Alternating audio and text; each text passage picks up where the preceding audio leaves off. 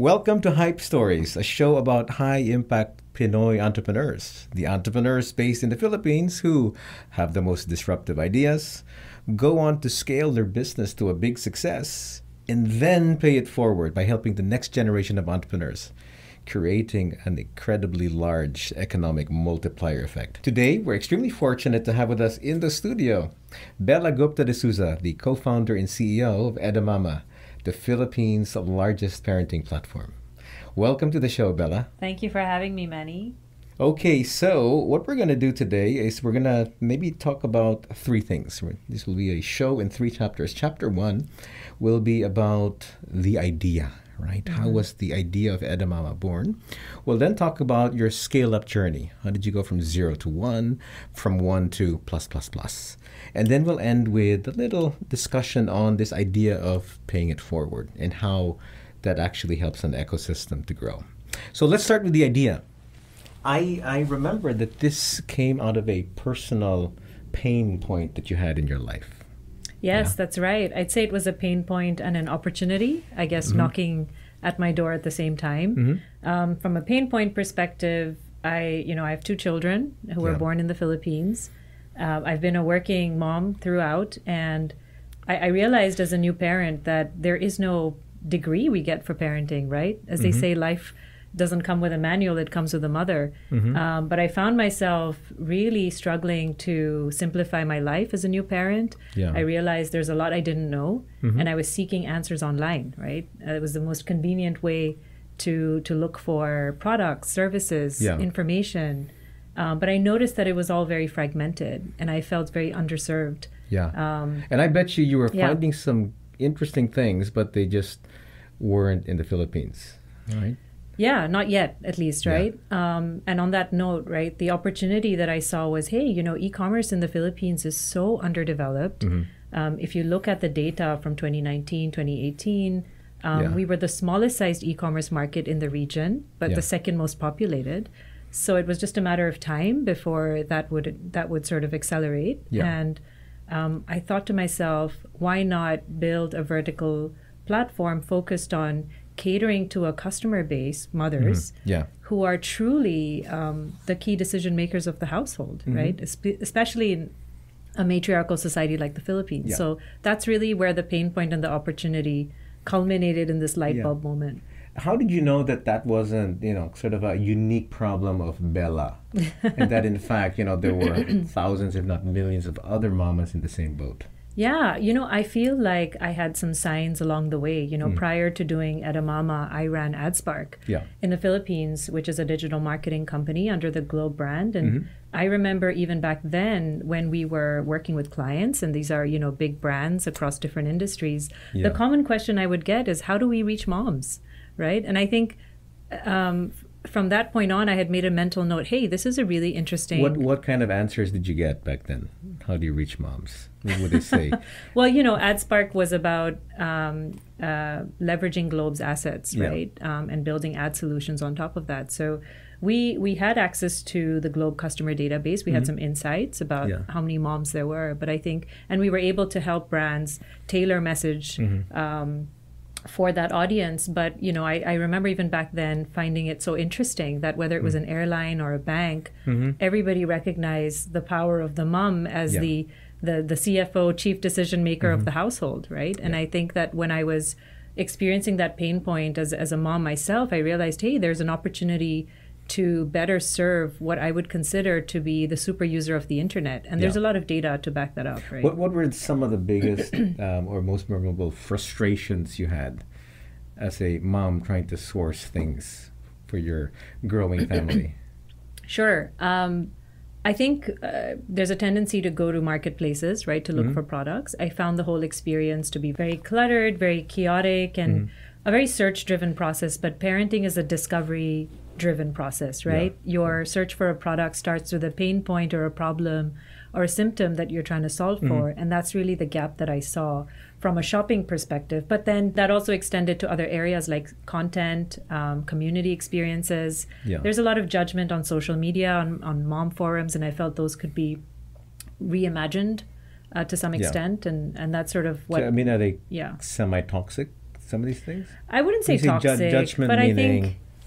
I think there's a lot of people in a forum, and not everybody has the same values, not everybody has the same journey, and I felt that there was a way to maybe come up with something that felt a little bit more curated and personalized to your journey and life stage as a mom. And so when we were setting out to build Edamama, we always knew that content, community, and commerce would be at the core of it.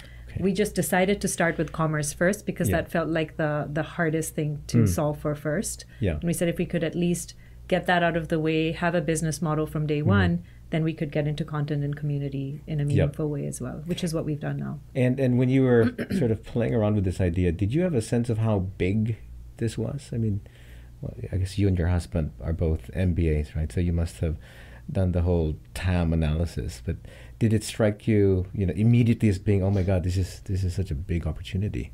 No one's doing this. Yeah, I think so, right? I think, the motto of our business school is change lives, change organizations, change the world. And I think we always think about impact in a big way. I definitely saw the opportunity, going back to the point about how e-commerce was a high potential industry in the Philippines, just given how nascent it was. But I also think that as a female founder, and I don't necessarily call myself that, I don't like to be typecast, but I do believe that for a lot of women who start companies, there's always a personal mission underpinning it. And I think for me, it was as much about the opportunity as it was about the mission to say, hey, I want to do something that I truly feel is worth the opportunity cost of time with, away from my children and the demands of being an entrepreneur, right? Well, let's talk about the 0 to 1 phase of your business. Was that very challenging? Was that something you sort of had butterflies in your stomach the whole time, or was this sort of easygoing for you? I think getting started. For the audience that may not be aware, you built a very substantial business in Globe, right? You built this mobile ad business, and you knocked it out of the park, right? So you're used to scaling, right? Yeah. But just that 0 to 1 phase, how was that for you? I feel that my training at Globe as an entrepreneur in residence, building AdSpark, with the backing of Globe was a great training ground for me to know that I could do it and that I could do it in the Philippine market because I had spent enough time here learning how to build a business. 0 to 1 is always hard though. It's getting an idea off the ground and being able to stay focused, which is very hard because you always sort of feel like you could go in so many different directions. But I think, and then on top of that, you had that complexity of navigating a pandemic, which no one saw coming, right? Because we are a pandemic baby. When did you officially launch? May 2020. So my role as a wife, as a mother, and then as a founder sort of all came colliding into one another when the pandemic started, and we launched Edamama that same month after we went into lockdown. Right. So that was very, very challenging because nobody knew what to expect. Right. And they say, what are the 3 things you need to build any business, right? Capital, talent, market to sell into, right? Maybe just let's talk about each of these 3, right? Circa 2020. So how did you find people to go and work with you in this? And the world was practically shut down, right? How do you how do you build an army when the world is shut down? Yeah. I think it came from sort of 6 months prior to that. When I was setting up Edamama, I really thought about 2 things. One is building a high impact business, but also building a great place to work. And I wanted to do that for myself because I knew that my priorities would still be towards my children, and I didn't want to ever feel like I would have to compromise there. And so I think when we were building out the values of Edamama as a company, as an employer, we were already talking about flexibility at the workplace, even before the pandemic. And I didn't realize it then, but I realize it now. I think it became a magnet for the initial group of individuals who joined us because here we were already talking about this idea of flexibility at the workplace, right? And balance with everything we were doing and bringing our authentic selves to work. A lot of the founding members of the company were moms themselves. So I think they were drawn to the idea of being part of something where they were able to have that flexibility while working on a mission that was also close to their hearts. Cool. Money. Yes. Money during a pandemic. How did you find money? Yeah, I want to spend time talking about the difficulty of fundraising. Yeah. I think that, when we read press releases, I've had so many people reach out to me and say, like, congrats, and, congrats on your Series A. But I think what I would rather talk about is how hard it is to get there. And I definitely struggled with that. And I want everyone to know that, right? It was not easy. And there were a couple of challenges. Number one, the Philippines at that time, pre-pandemic, wasn't exactly on every VC's radar. So I found myself going into pitches, actually having to talk about the Philippines more than my business, right? Yeah. So I think that was a challenge, like helping VCs overcome challenges around investing in the Philippines. No one is saying that now, right? But that was definitely a challenge. And I want to talk about how we got to that initial funding, right? It was actually, I had a spreadsheet of different people I was going to reach out to talk to. Individuals, right? Individuals, many of whom never got back to me, right? After a meeting. But I was at a dinner party at a friend's house, and I met Anthony Unjian for the first time at that dinner. I wasn't even talking to him. He overheard me talking to another friend who was at that dinner about wanting to build Edamama. And then he became my first angel check, Fantastic. right? And so I think luck is when opportunity meets preparation, as they say. And you'll be surprised how your angel investor can come from the most unlikely of places sometimes. Yeah. I mean, just to give our listeners a sense of the time it took, how many months from the time you said, I need money, to the time you felt, oh, I have enough, right, for the next milestone? I'd say a good 6 months to 9 months. Yeah. Oh, gosh. Okay. So we talked about team. We talked about money. What about market? I mean, at what point did you feel, oh, it's time to go to market, right? We have an MVP. We can start test driving this and get real feedback. How long did it take you to do that?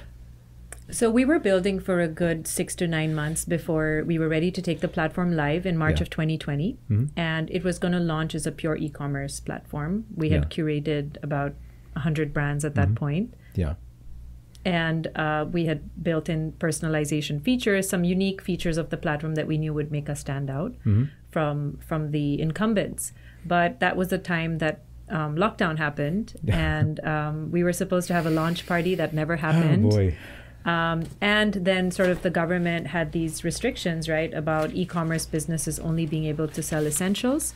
So we had to really pull back and pivot, because our products at the time were not necessarily classified as essentials. So what were the essentials you ended up focusing on? Diapers? Of course. Once we were able to fix the assortment, it was diapers, formula, household products, even FMCG sort of grocery items. We had a bunch of different things, right? We were just trying to make sure that we could not get in the way, but at the same time be of service. And that would represent roughly what percentage of the original, number of Assortment? SKUs that you had? Less than half. Oh, right? boy. Less than half. But a couple of amazing things happened because of that, right? Because we couldn't launch the e-commerce platform right away, we decided to focus on community. We said, we know for a fact that moms are going through a really rough time right now. It's a very uncertain time. Why don't we create something on social media to help them navigate this uncertainty? And so that was the creation of what now feels like was our launch, official launch in the market, through this hashtag Happy at Home. We launched that, and we created videos around how to navigate time at home with your family. And we created our own content, but then we worked with content creators, and then we started seeing user-generated content, and that became the first community of Edamama, who then became our customers when our e-commerce. And this is all done kind of guerrilla style, right? Not expensive equipment, Zero. Not big budgets, right? This is just no money. No money spent on that. It was pure organic community development. Right? You hear that, Chelsea? No money, no budget, okay? Just like this podcast. Just like this podcast. Just like this podcast, Terrific. Now, What did you think you needed to get done before you got to your next fundraising milestone? So you did you meet a fantastic angel. He introduces you to some people. You raise some money. You begin to execute. Then there's lockdowns. Then you do community focused stuff. Yeah. What did you think you needed to accomplish before the next milestone?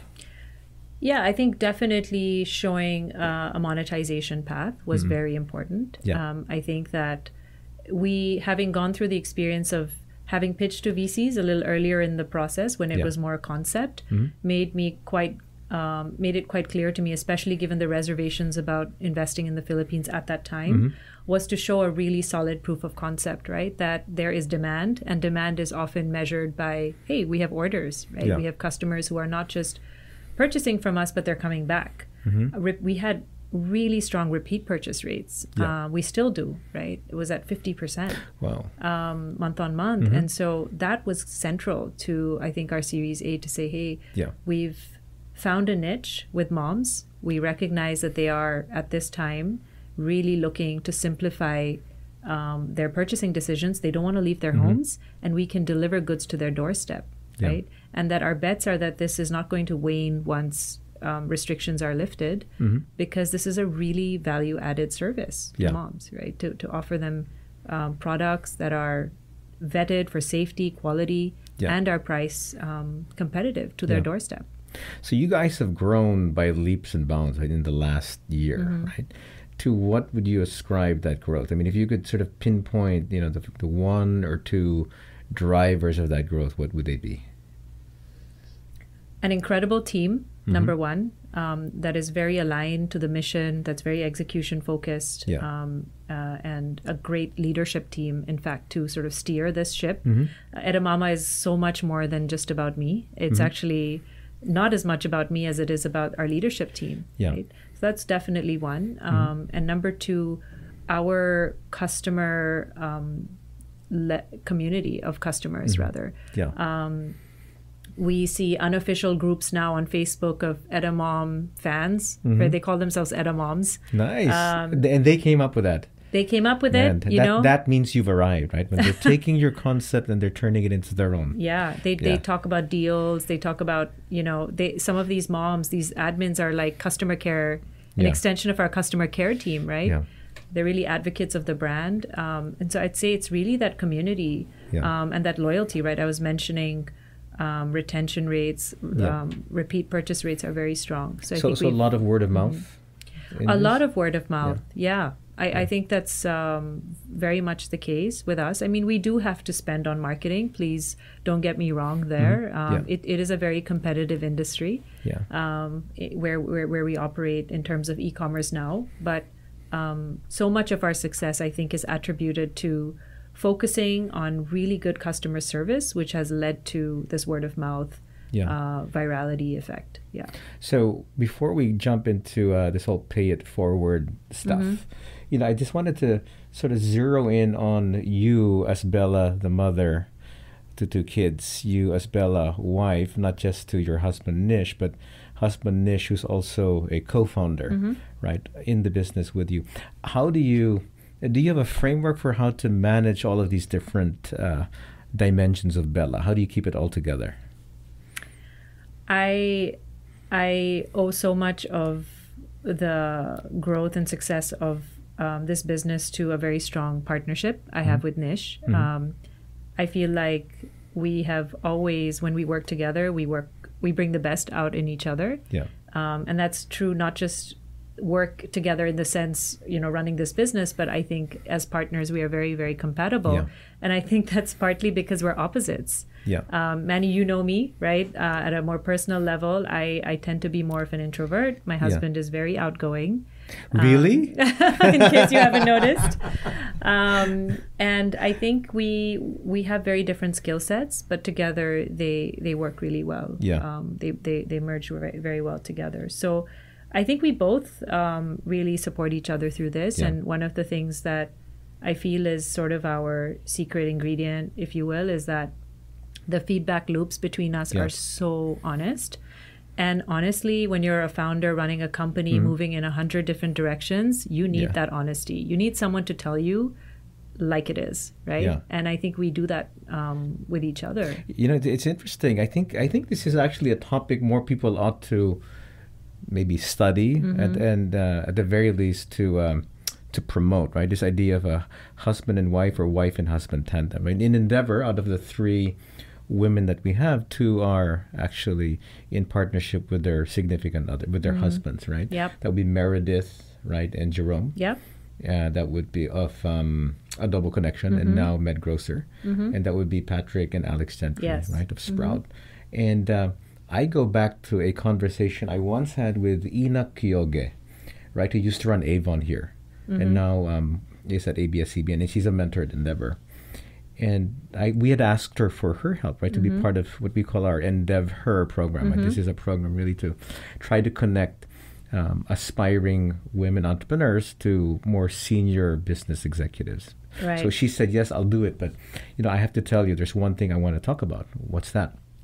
Well, we noticed in Avon, we do these big events every year where we celebrate the best salespeople. Invariably, in the top 5, there's usually 2 or 3 couples.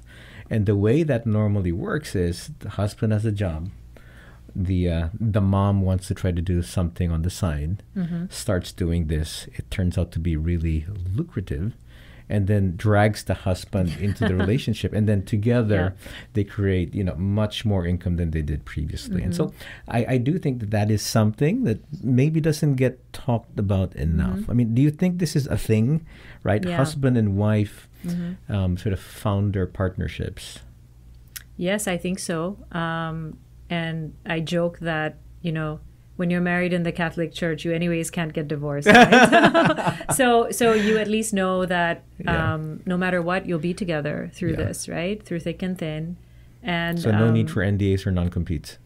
No prenups either. No prenups. But Nish's path to Edamama was very similar to what you just described, right? He's actually the original, in some ways, investor in the business because we put some of our savings into this initially when we were bootstrapping. And then when it hit a certain level of traction, I really thought hard about my gaps as a founder where I needed more help.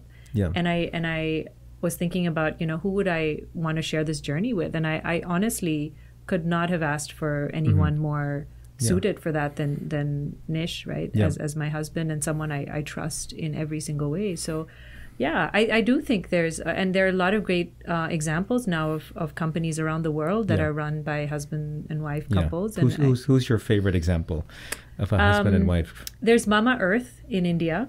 It's an incredible D2C skincare brand that started off actually for babies. Yeah. And today is now a household FMCG brand, one of the biggest in the country, run by husband and wife. So, I think there are many such great examples. Yeah. Cool. Then let's talk about Bela the mom, right? And, let's talk in particular about work-life balance, right? And, I'm sure people in the business community who are, of my gender will sometimes assume, hey, there's certain things that Bela might not be able to do because she's such a good, dedicated mom, right? How do you think about that issue? What's your sort of mental model for business, family, work-life balance?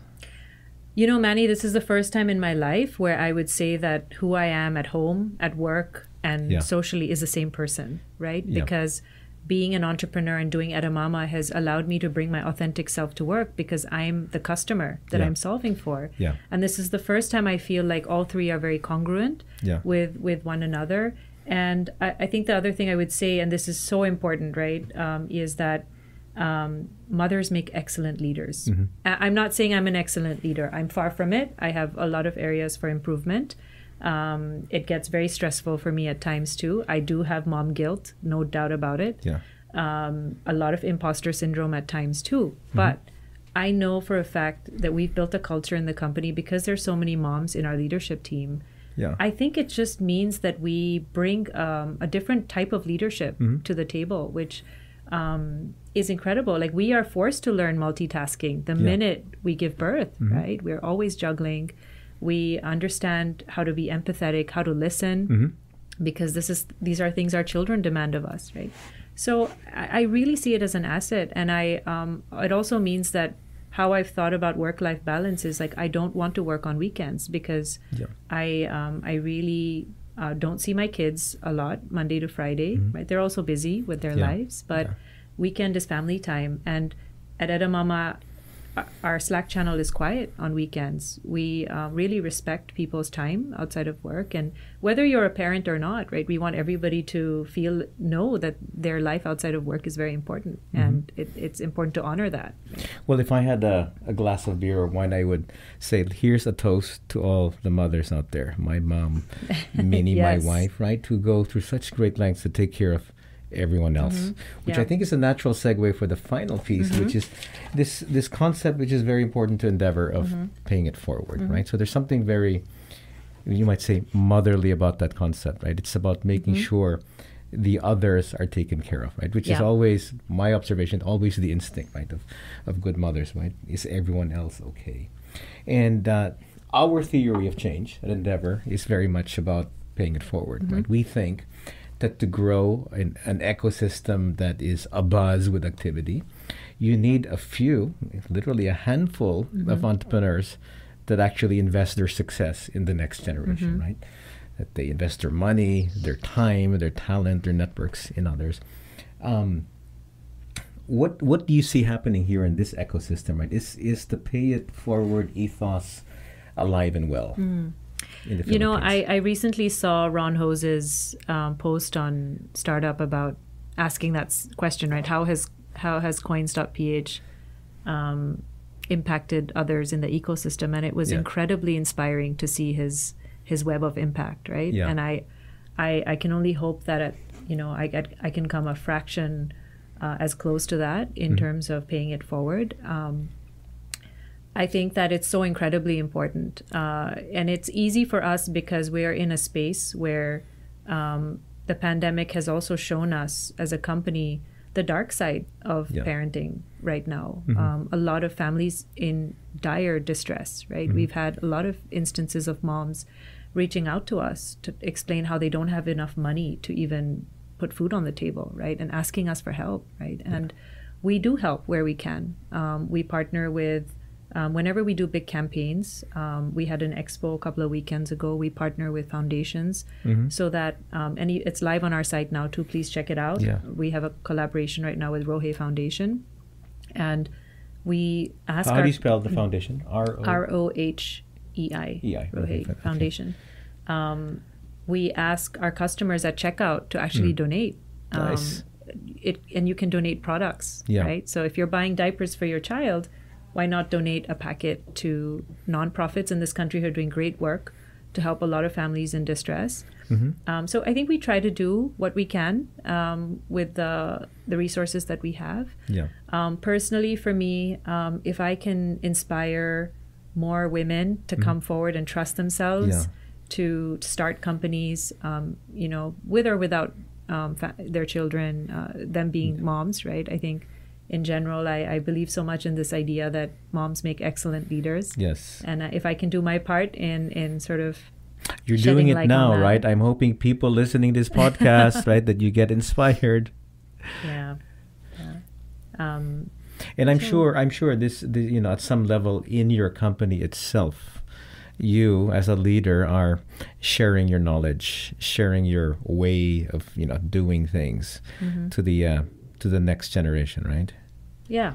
I mean, how do you think about your leadership team? I mean, what we say in Endeavor is the social contract we want is you as an entrepreneur will help you, but you need to multiply yourself by 10, right? By working with younger, less formed entrepreneurs. I mean, is that something that you think about in your own company? Inside? I think firstly, for the women who are mothers in leadership positions at Edamama, they are really, I think, setting a right example within the company. None of us work on the weekends, right? None of us are contradicting each other in terms of saying, hey, we're going to do things differently. I think we all share these values, Yeah. right? So I think that helps a lot.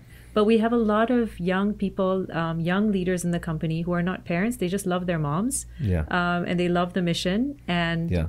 they make, they bring their own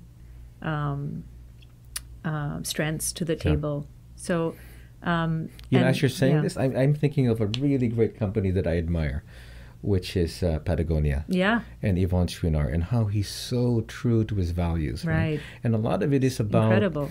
giving people, the time and the space to be human beings. Right? Yeah. But obviously, when you're at work, you are operating to an incredibly high standard, right, of excellence. Because I think he's like a product Zen craftsman, right? It has to be perfect. Yeah. Has to last for 100 years. Right? Yeah. But at the same time, right, he has a book called Let My People Surf, right? Which is all about, hey, you know what? If the surf's up at 3 or 4 p.m., it doesn't make sense to say you can go surfing, but, you go home and it's 7 o'clock. So guess what? Go and surf and then come back and do some more work. Yeah. Right? And it's being... Yeah. I think very holistic about human beings. Yes. Yeah. Yeah.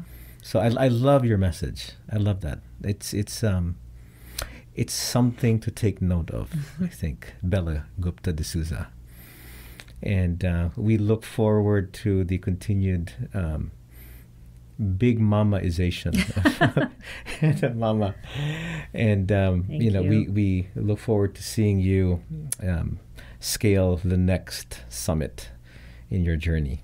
And there you have it, folks. That was Bela Gupta D'Souza, the founder and CEO of Edamama, the Philippines' #1 parenting platform. Thank you so much for listening to this episode. If you'd like to connect with us, you can reach us at hello@endeavor.org.ph, and you can catch us on Facebook, LinkedIn, and Instagram. This show was produced by Endeavor Philippines. I'm Manny Ayala, and you've been listening to HIPE Stories, High Impact Pinoy Entrepreneurs. We'd like to thank the Asbury for our studio. The Asbury is a private members club in Poblacion, where the creative and cerebral live in the moment and work, gather, grow for tomorrow. To know more, come find them at astbury.club. Again, that's Astbury, ASTBURY.club. Thank you again to our friends from the Asbury.